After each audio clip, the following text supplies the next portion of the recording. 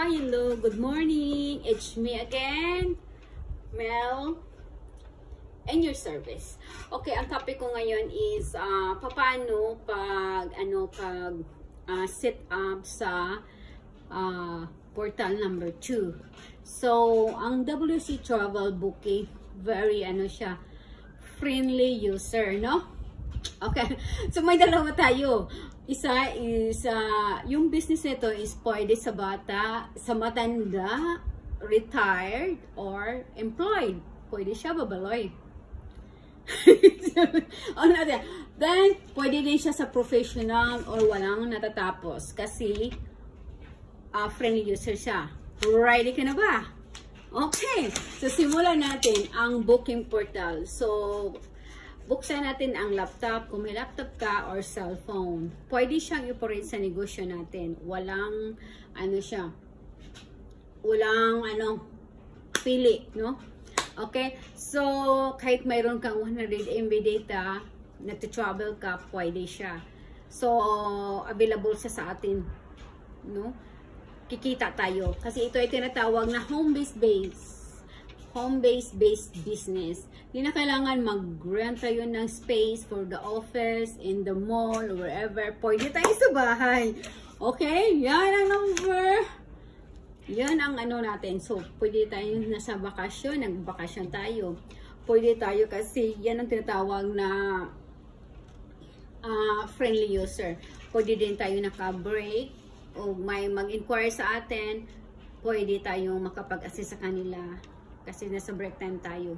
Okay, pwede siyang ma-use sa Chrome. So, kahit siya sa website din, pwede natin isingit. Okay.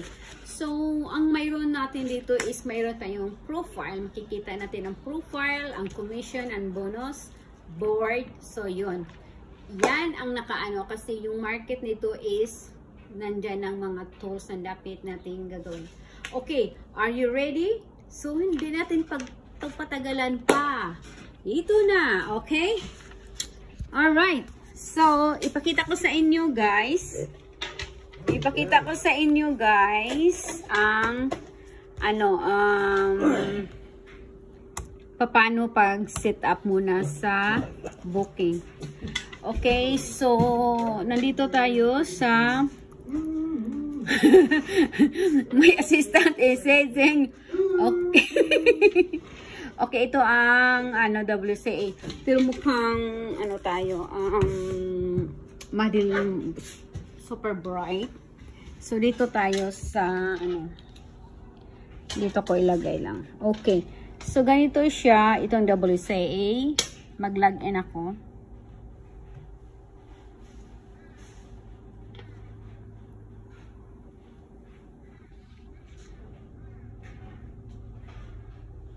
Muna siya.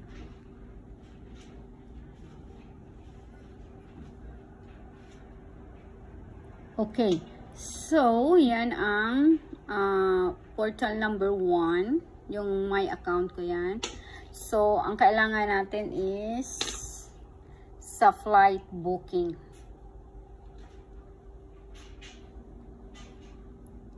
So, sa flight booking naman, mag-login tayo.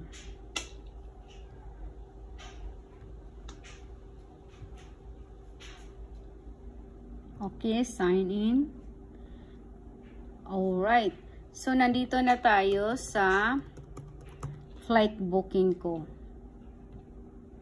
But, bago natin tayo mag-search ng flight sa client natin, kailangan i-set up natin, ilagyan natin ng markup. Kasi yan ang first steps natin bago tayo makapag-book. So, control panel, punta tayo sa settings. So, makikita ninyo or Tagalog, Bisaya version to ha. So, nakikita nyo dito ang domestic flight. So, yung domestic flight, ang nakalagay dito is 200 maximum markup. What I mean, 2,000. No? Okay, so ang maximum. So ang gagawin natin, kasi different, kahit ano, maraming tayong airlines. So hindi lang isang airlines, maraming airlines tayo. Ito mga airlines, ito sila. So may mga mamahalin airlines, mga ano din, okay? So hindi magkapareha yung ano nila markup. Depende din sa'yo kung ipapareha mo siya. So kagaya nito yung AirAsia 200 lang. Pwede din gawin mo siyang 500. Nasa sa iyo lang siyang ano, gusto mong magkano kikitain mo. Nasa iyo. So itong Philippine Airlines, kasi maraming na sumasakay dyan, kumukuha ng ticket, 800. Pero kung feel ko na fixed season karon or ano ngayon, so ilagay ko lang siya ng, kasi maraming nag-flight ngayon, ilagay ko lang siya. So nasa sa inyo magkano ilagay ng markup mo. So ilagay mo dito update markups, no? So yan ang pinakauna.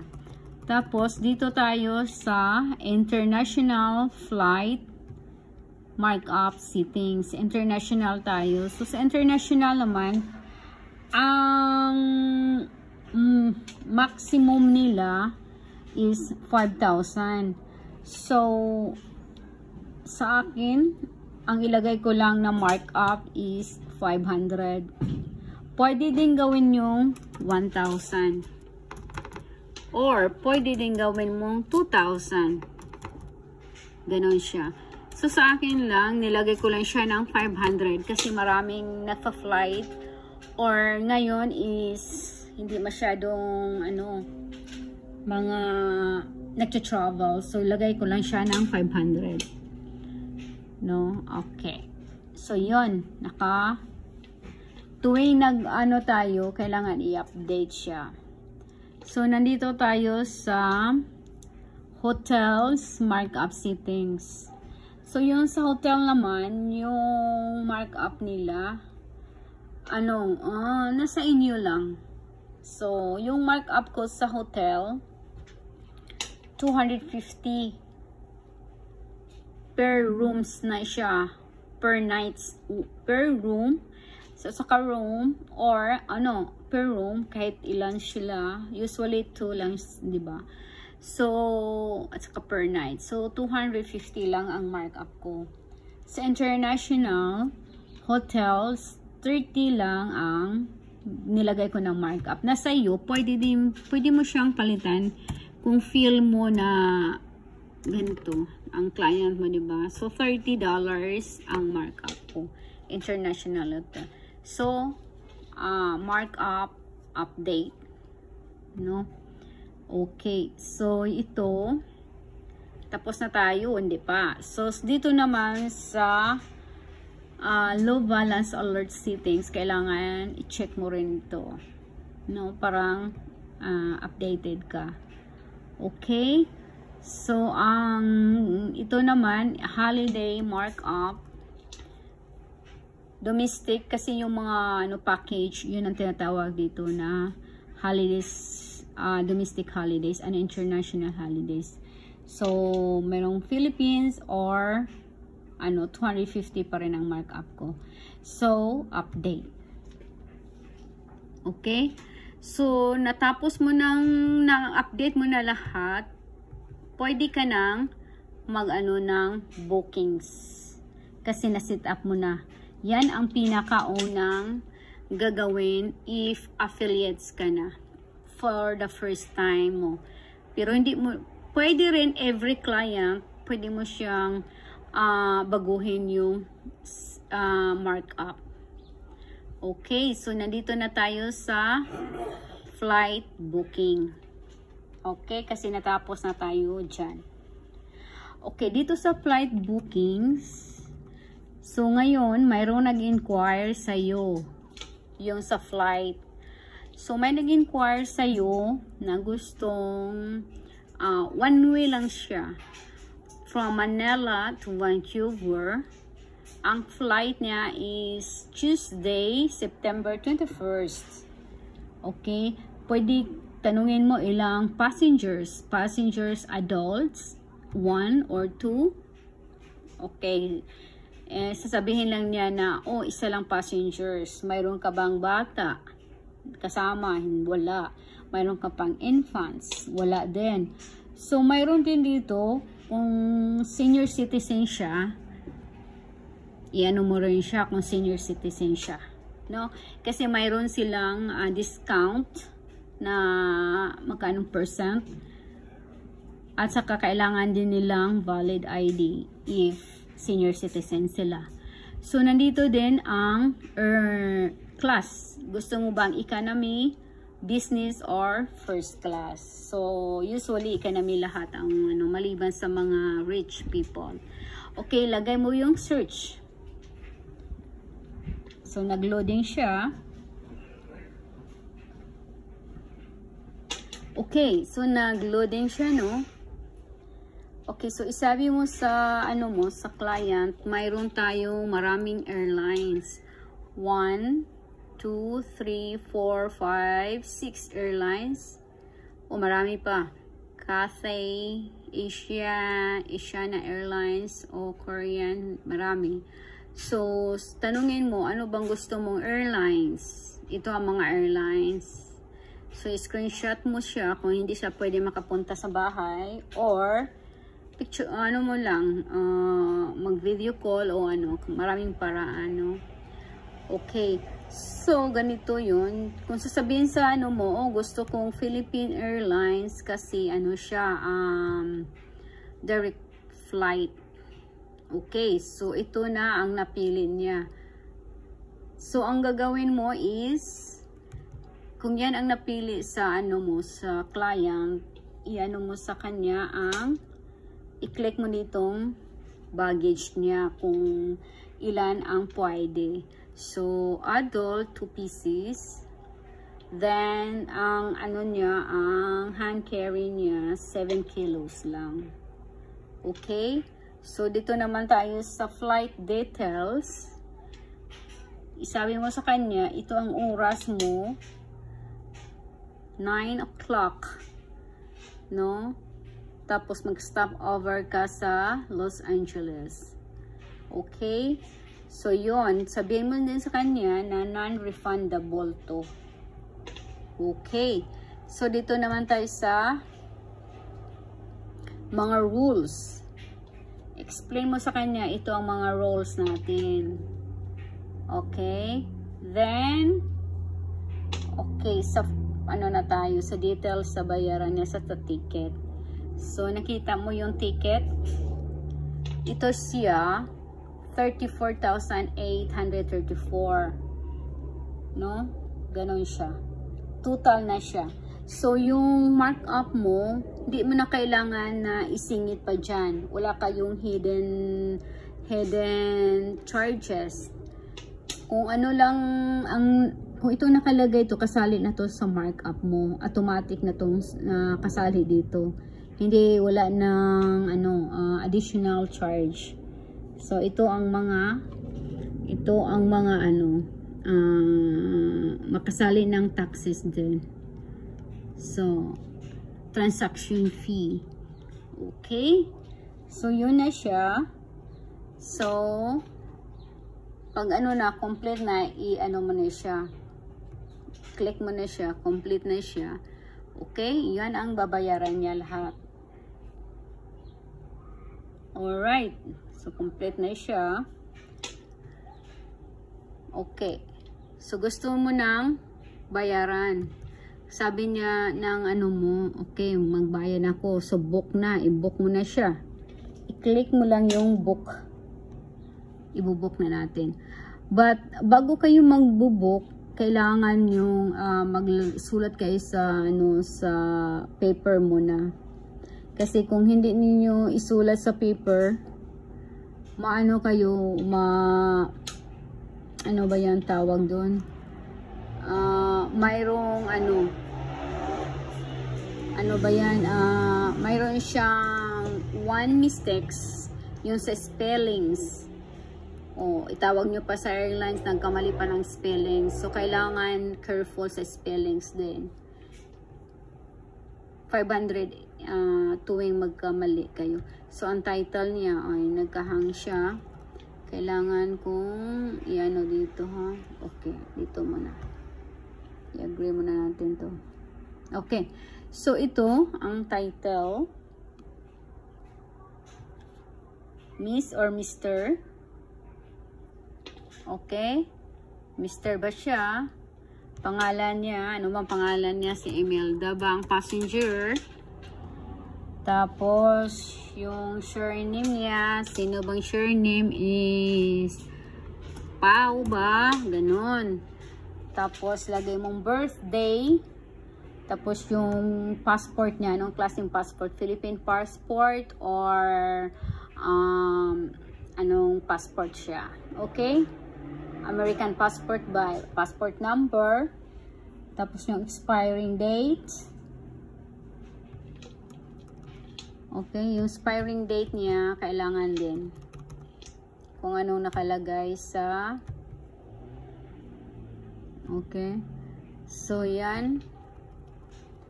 Tapos kung may ano pa siya, tapos ito kung mayroon naman siyang i-add naman na another passengers, additional pala kasi mayroong passengers ako na hahabol ng gano'n.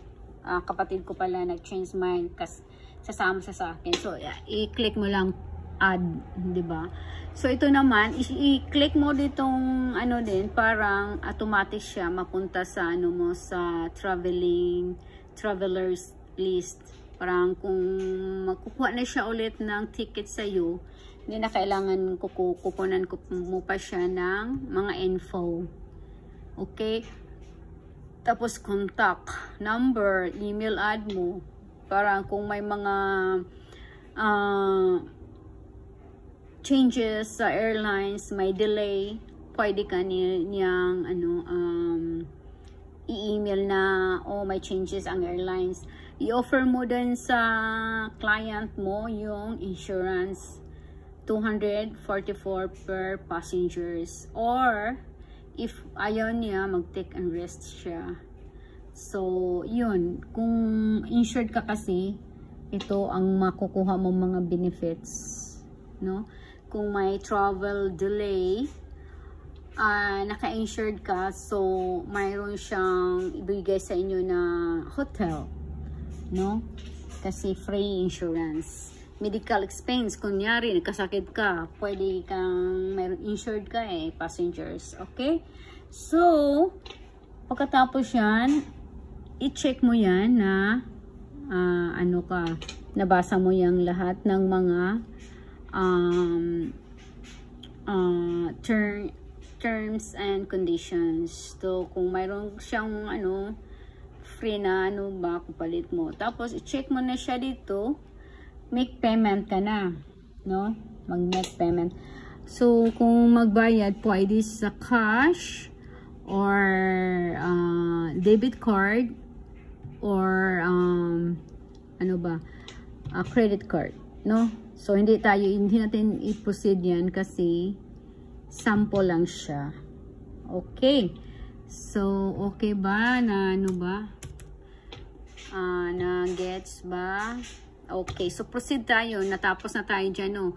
So, proceed na tayo sa hotels. So, dito naman tayo sa hotels. So, ang destination sa hotels.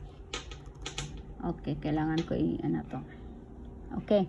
So, yun sa hotels naman, may international tayo at saka domestic. So, gusto ka nasa nasa Malaysia. So, Malaysia tayo na hotel. Okay, sa Kuala Lumpur. Kunyari lang. Okay, so, nag-check-in ka ng August. Hindi ngayon. Mag-check-in ka pa ng September 1st. Mag-check-out ka ng September. Ang tagal, no? Okay. So, September 1st, mag-check out ka ng September 2. Okay. So, 1 room lang ang kailangan mo. Pwede mong i-adds dito kung ilang rooms, kung may children ba, or adults lang, or kung magdagdag ka pa ng isang rooms, no? Okay, so done. Okay, tapos, i-search mo siya. I-search.